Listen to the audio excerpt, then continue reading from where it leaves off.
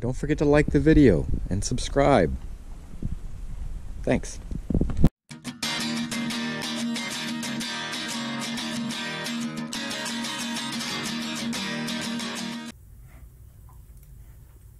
Hey everyone, welcome. If you're not familiar with this sheet, this is the same sheet that we talked about several videos back that explains how we keep records of our flock and what we do with those records. So if you want to learn more about that, please go check out that video. I'll link it in the description below, and I'll actually add a card right now in the video so you could click it to check it out.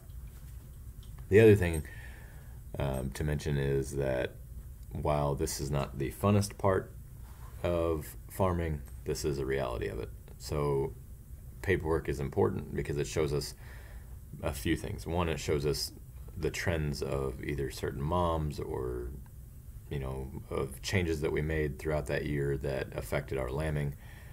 And then also it just gives us how many we have on hand. So when somebody says that, hey, I'd like to get 50 ram lambs from you, and oh well, I only have 41, it gives us a better idea of what we have on hand.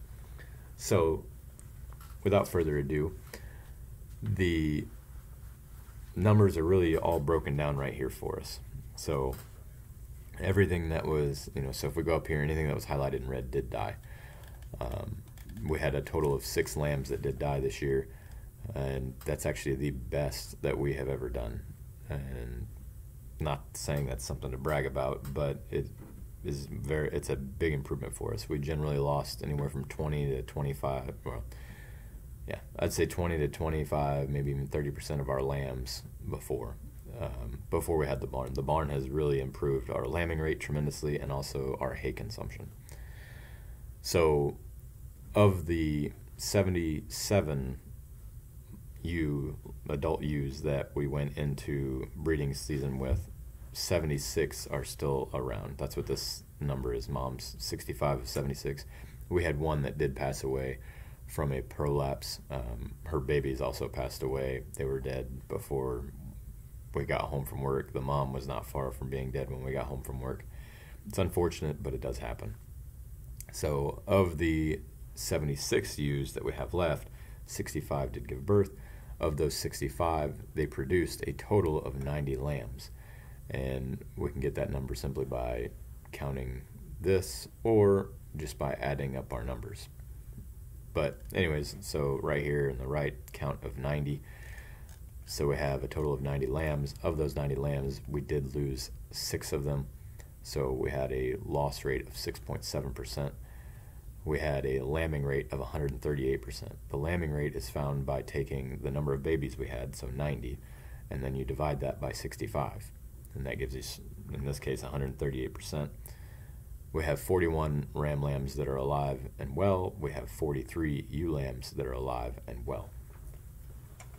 Of those 43 ewe lambs that are alive and well, they will actually stay at our farm. They won't be sold, and they'll be added to our breeding stock. So for instance, next year, instead of having 76 ewes that are bred, we should have around 119 that are bred. Again, not all of them are going to breed. First-time moms don't always breed that first season that they come into, or that they come of age, and we understand that. We have, so of the 65 that gave birth, they're doing well. Of the 76 total, that means 11 did not give birth. Of those 11, we have 1 that is definitely pregnant and going to give birth probably in the next 2 weeks, maybe 3. So 10 of them just appear that they simply did not take. We're going to give them another chance. If for whatever reason they don't breed next year, then they will be culled from our flock. Again, ideally they should breed right away, no problem. You want them to be very fertile. We're dealing with what we have. We are not going to cull everybody right off the bat because right now we're growing. Once we get to the numbers we want to be at, then we'll start being very picky about who we keep and who we don't keep, because at the end of the day, a ewe that provides 1 lamb has already paid for herself. A ewe that provides no lambs didn't pay for herself because she ate a bunch of food, didn't produce a lamb, and is gone. Whereas if we give her another chance and she produces a lamb, now she's paid for herself and her food for her baby for the last 2 years, for instance. So it's just kind of the way we think of things. But these are the important numbers right here from the season. Now, going into that, so the barn has saved us a tremendous amount of lambs. The barn also has saved us a tremendous amount of hay. So last year, for instance, we had a total of 47 breeding ewes. Of those 47 breeding ewes, 43 gave birth. I could be wrong, I'll have to go back and look. But anyways, 43 is what I believe gave birth.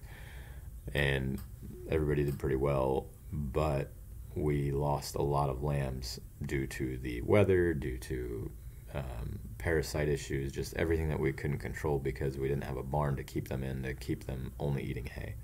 So we would roll out a third of a bale of hay every day, and we did that for a total of about 143 days.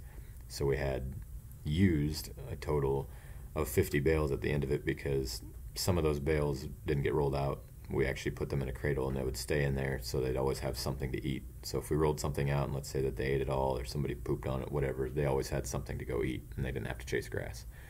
In reality, they all still chased grass and they wasted most of the hay. So last year, with 47 adult ewes and 2 rams, so 49 total sheep on hand, plus the babies, we went through 50 bales. This year we had 77 ewes going into the season, and we had 4 rams, so a total of, 5 rams, a total of 82 adult sheep, and we only used 38 bales. Speaks volumes, because that means that I used 40% less hay with almost twice as many, like 70% more breeding stock. So we've got a tremendous savings in hay, and then obviously the lambs that we didn't lose is another tremendous savings. So our barn is well on its way to paying for itself. Not saying everybody needs a barn, not saying they can't lamb on pasture, just saying what is working best for us and what also makes it to where it is the simplest for us to manage them. Again, my wife and I work full-time jobs, so it's difficult for us to be there with them nonstop during breeding season. And the larger the flock you have, the more difficult it becomes. I really hope this video gives you some insight into not just our farm, but livestock farming in general, and the amount of effort and planning and preparation that really goes into keeping these animals alive over the winter.